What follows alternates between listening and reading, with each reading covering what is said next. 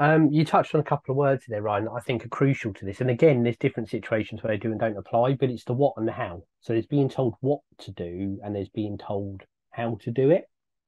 But again, I think it changes differently. So at the moment, I'm doing a load of different DIY things in the house. Now I know what I want to do. I know that I want the room to end up like this. I want to put this door up here, or I want to change the floor here. Now, if someone wandered in off the street and said to me, no, no, no, no, no, what you want to do is this and this and this and this, I don't need a stranger telling me what I want my house to look like. I know what that is. Not that strangers do walk in and tell me that, by the way. It's a bit of an abstract example.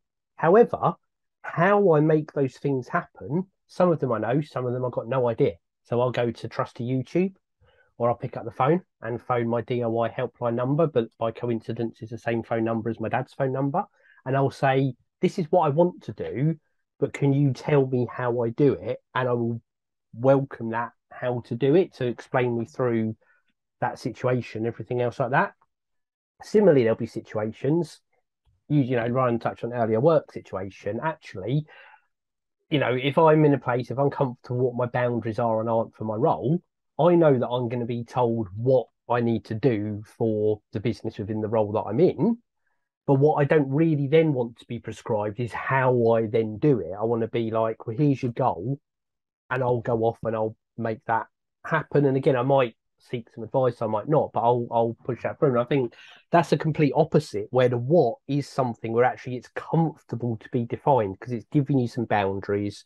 You know what you've got to be going to. As long as you're working within those boundaries, you know you're working towards something to achieve.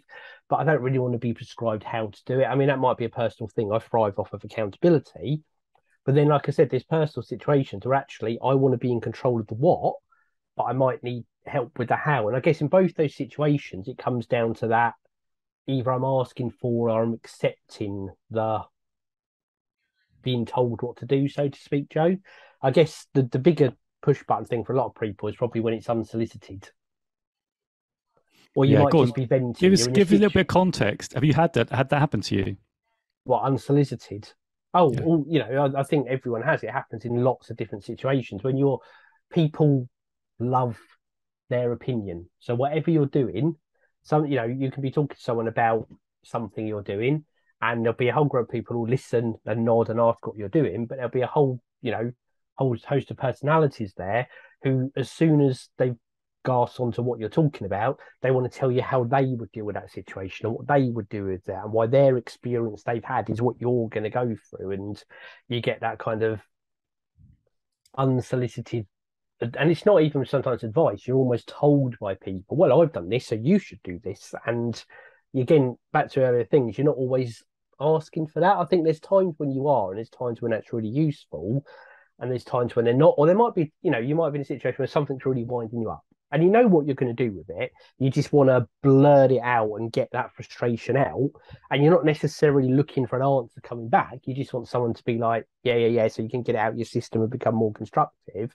And again, you get that bit where you're then told, well, this is how you fix your problem. And it doesn't always, sometimes it hits in the right way and sometimes it doesn't. Again, I suppose, depending whether you've opened that door for someone to give that instruction. So I do think that, there's a lot of times when as as a group, and a group I mean the 6-7 billion people on this planet, are comfortable with a level of boundaries. It's good to know where our boundaries start and end, and they come through some instructional way. But I think when that starts to narrow and narrow and narrow, and you're getting the what to do when you're in your boundaries, in your lane, or you're in a place where you're experimenting, I think that's where it can push on people's buttons sometimes.